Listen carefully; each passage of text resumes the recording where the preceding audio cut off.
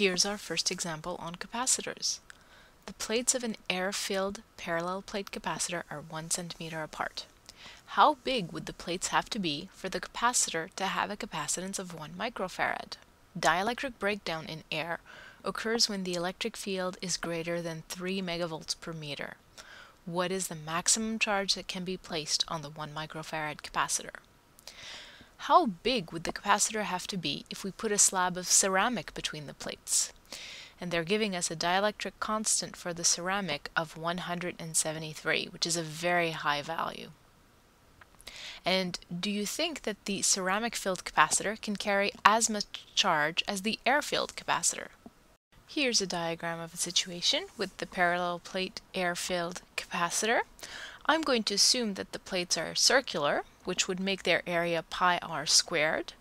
And the formula for the capacitance of a parallel plate capacitor is epsilon naught multiplied by the area of the plates and divided by the space between them.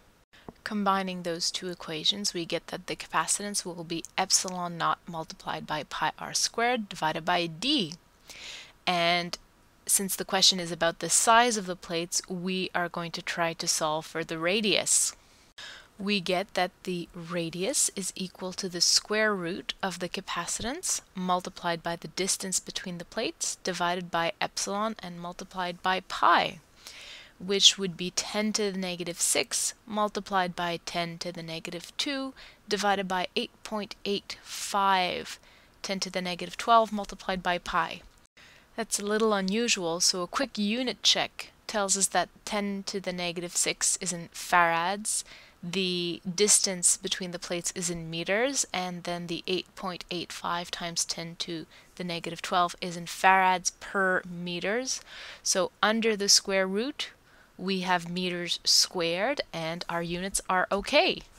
We get that the radius of the plates should be 19 meters. Now let's see about the maximum charge on the plates. We know that for 2 plates, the electric field is given by sigma, the charge per unit of area, divided by epsilon naught. We know that the maximum electric field that air can withstand before ionizing and sparking is 3 million volts per meter. And that would make the charge per unit of area equal to the maximum electric field multiplied by epsilon naught.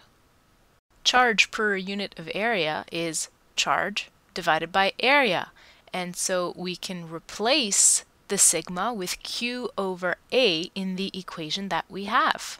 And the maximum charge on the capacitor is given by the maximum electric field multiplied by epsilon naught multiplied by the area of the plates.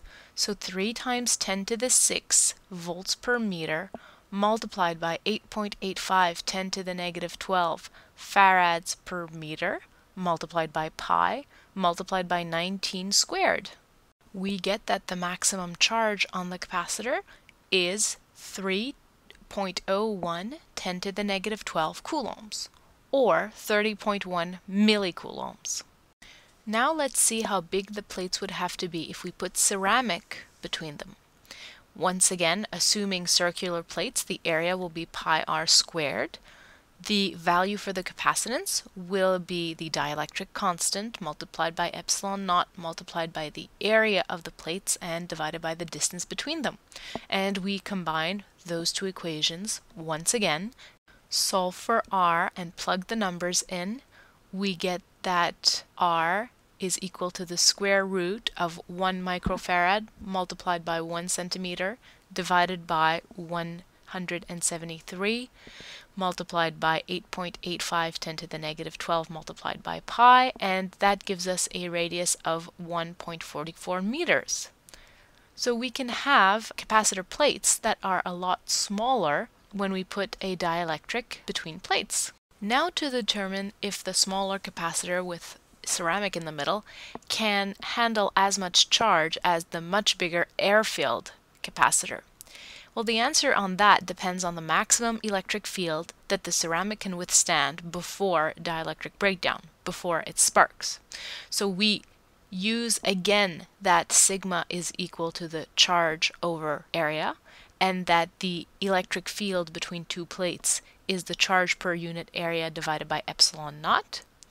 Combining those two equations, we get that the electric field is equal to the charge divided by the area and multiplied by epsilon naught. And plugging the numbers in, the 30.1 millicoulombs divided by pi multiplied by the radius of the new capacitor, 1.44 squared, multiplied by 8.85 10 to the negative 12 farad per meter, is 5.22 times 10 to the 8 volts per meter. 522 megavolts per meter. So if this ceramic can withstand an electric field greater than 5.22 10 to the 8 volts per meter before sparking, it really can carry more charge than the air-filled capacitor. However, that is unlikely because that is a very large electric field. So most likely the ceramic capacitor is smaller, but it can't carry as much charge as the air-filled capacitor. Here's my problem solution on 2 pages, and spread the joy of physics.